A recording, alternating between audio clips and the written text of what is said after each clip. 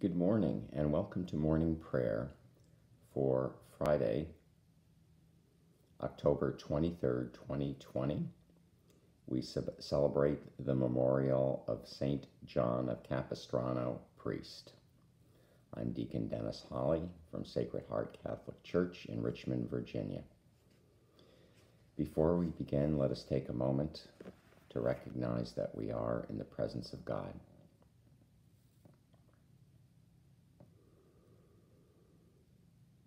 Let us begin as we begin all our prayers in the name of the Father, and of the Son, and of the Holy Spirit. Amen. O God, come to my assistance. Lord, make haste to help me. Glory to the Father, and to the Son, and to the Holy Spirit, as it was in the beginning, is now, and will be forever. Amen. Alleluia. You are the light of the world. A city set on a hill cannot be hidden. Our first psalm is Psalm 51, entitled, O God, have mercy on me. Have mercy on me, God, in your kindness. In your compassion, blot out my offense. O wash me more and more from my guilt, and cleanse me from my sin. My offenses, truly I know them. My sin is always before me. Again, against you, you alone have I sinned. What is evil in your sight I have done, that you may be justified when you give sentence, and be without reproach when you judge. O see, in guilt I was born, a sinner was I conceived. Indeed, you love truth in the heart. Then in the secret of my heart teach me wisdom. O purify me, then I shall be clean. O wash me, I shall be whiter than snow. Make me hear rejoicing and gladness, that the bones you have crushed may revive. From my sins turn away your face, and blot out all my guilt. A pure heart create for me, O God. Put a steadfast spirit within me. Do not cast me away from your presence, nor deprive me of your Holy Spirit. Give me again the joy of your help. With a spirit of fervor sustain me, that I may teach transgressors your ways, and sinners may return to you. O rescue me, God, my helper, and my tongue shall ring out your goodness. O Lord, open my lips, and my mouth shall declare your praise. For in sacrifice you take no delight. Burnt offering from me you would refuse. My sacrifice, a contrite spirit. A humble, contrite heart you will not spurn. In your goodness show favor to Zion. Rebuild the walls of Jerusalem. Then you will be pleased with lawful sacrifice, holocausts offered on your altar. Glory to the Father, and to the Son, and to the Holy Spirit, as it was in the beginning, is now, and will be forever. Amen. Father, he who knew no sin was made sin for us, to save us and restore us to your friendship. Look upon our contrite heart and afflicted spirit, and heal our troubled conscience, so that in the joy and strength of the Holy Spirit we may proclaim your praise and glory before all the nations. You are the light of the world. A city set on a hill cannot be hidden. Let your light shine before men, that they may see your good works and give glory to your Father. Our canticle this morning is taken from Isaiah. It's entitled, People of All Nations Will Become Disciples of the Lord. Truly with you God is hidden, the God of Israel, the Savior. Those are put to shame and disgrace who vent their anger against him. Those go in disgrace who carve images. Israel, you are saved by the Lord, saved forever. You shall never be put to shame or disgrace in future ages. For thus says the Lord, the creator of the heavens, who is God, the designer and maker of the earth, who established it, not creating it to be a waste, but designing it to be lived in. I am the Lord, and there is no other. I have not spoken from hiding, nor from some dark place of the earth.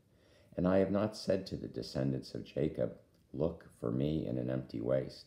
I, the Lord, promise justice. I foretell what is right. Come and assemble, gather together, you fugitives from among the Gentiles.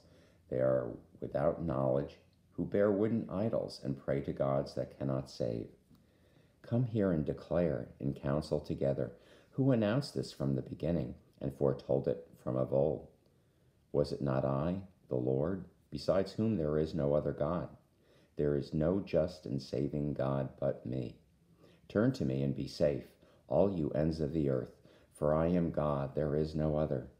By myself I swear, uttering my just decree and my unutterable word.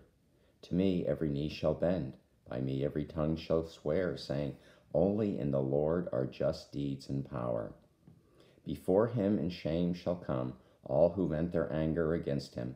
In the Lord shall be the vindication and the glory of all the descendants of Israel.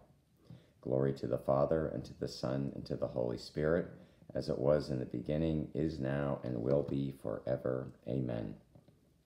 Let your light shine before men, that they may see your good works and give glory to your Father. God's word is alive.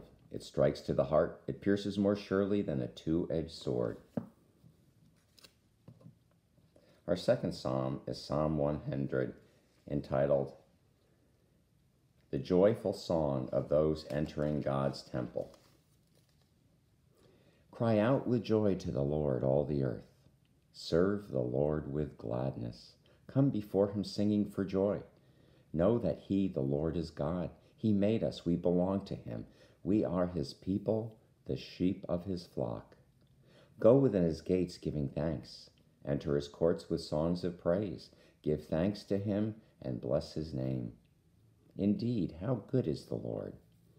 Eternal his merciful love. He is faithful from age to age. Glory to the Father, and to the Son, and to the Holy Spirit, as it was in the beginning, is now, and will be forever. Amen. With joy and gladness, we cry out to you, Lord, and ask you, open our hearts to sing your praises and announce your goodness and truth.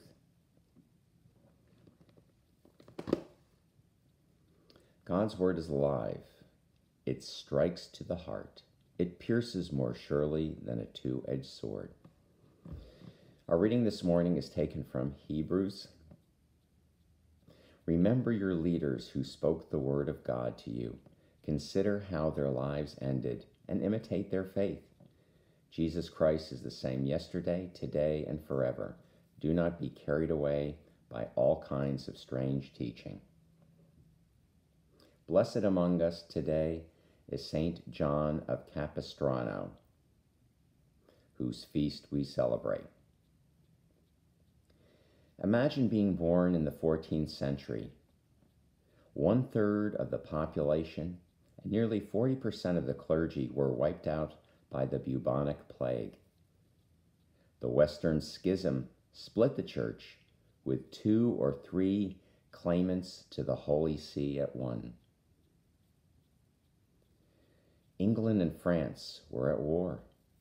The city-states of Italy were constantly in conflict. No wonder that gloom dominated the spirit of the culture and the times. John Capistrano was born in 1386. His education was thorough. His talents and success were great. When he was 26, he was made governor of Perugia. Imprisoned after a battle against the Maltestas, he resolved to change his way of life completely. At the age of 30, he entered the Franciscan novitiate and was ordained a priest 4 years later. His preaching attracted great throngs at a time of religious apathy and confusion. He and 12 Franciscan brethren were received in the countries of Central Europe as angels of God. They were instrumental in reviving a dying faith and devotion. The Franciscan order itself was in turmoil over the interpretation and observance of the role of St. Francis. Through John's tireless efforts and his expertise in law, the heretical fraticelli were suppressed and the spirituals were freed from interference in their stricter observance. He helped bring about a reunion with the Greek and Armenian churches, unfortunately only a brief arrangement. When the Turks captured Constantinople in 1453, he was commissioned to preach a crusade for the defense of Europe. Gaining little response in Bavaria and Austria, he decided to concentrate his efforts in Hungary. He led the army to Belgrade. Under the great General John Hunyadi, they gained an overwhelming victory, and the siege of Belgrade was lifted. Worn out by his superhuman efforts, Capistrano was an easy prey to an infection after the battle. He died October 23, 1456. Our responsory: On your walls, Jerusalem, I have set my watchmen to guard you. On your walls, Jerusalem, I have set my watchmen to guard you. Day or night, they will not cease to proclaim the name of the Lord. I have set my watchmen to guard you. Glory to the Father, and to the Son, and to the Holy Spirit. On your walls, Jerusalem, I have set my watchmen to guard you.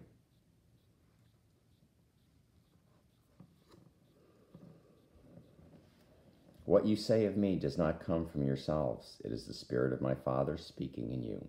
Our Canticle of Zechariah. Blessed be the Lord, the God of Israel. He has come to his people and set them free.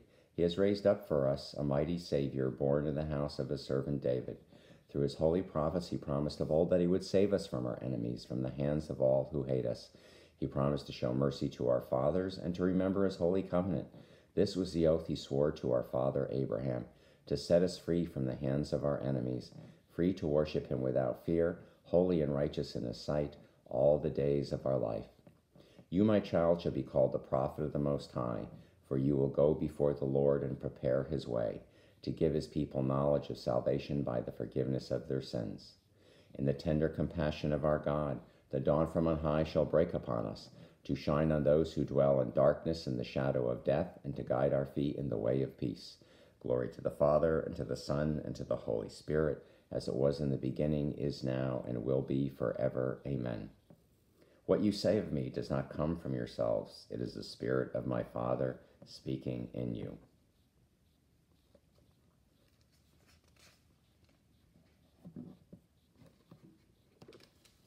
The response to our intercessions this morning is, teach us your ways, O God. Loving God, in your kindness, you attend to our needs and answer our prayer. In hope we pray, teach us your ways, O God. Strengthen our leaders to promote human flourishing from conception to natural death, and to protect the lives of the most vulnerable at home and abroad. In hope we pray, teach us your ways, O God. Uphold efforts to ensure safe, just, and fair elections. In hope we pray, teach us your ways, O God. Break the grip of prejudice and heal those anguished by self-hatred. In hope we pray, teach us your ways, O God. For Sacred Heart Catholic Church, our priests, deacons, deacon candidates, our parish ministers, our parish staff, all those of you who donate your time, talent, and treasure to our parish, but especially for our parishioners and those of our parishioners who are either ill or who have passed away. In hope we pray, teach us your ways, O God. At the Savior's command, informed by divine teaching, we dare to say, Our Father, who art in heaven, hallowed be thy name. Thy kingdom come, thy will be done, on earth as it is in heaven. Give us this day our daily bread, and forgive us our trespasses, as we forgive those who trespass against us. And lead us not into temptation, but deliver us from evil. Amen. And our prayer for protection in time of our COVID-19 pandemic. O Mary, you always brighten our path as a sign of salvation and of hope. We entrust ourselves to you, health of the sick, who at the cross took part in Jesus' pain while remaining steadfast in faith. O loving Mother, you know what we need, and we are confident you will provide for us as at Cana in Galilee. Intercede for us with your Son Jesus, the divine physician, for those who have fallen ill, for those who are vulnerable, and for those who have died. Intercede also for those charged with protecting the health and safety of others, and for those who are attending to the sick and seeking a cure.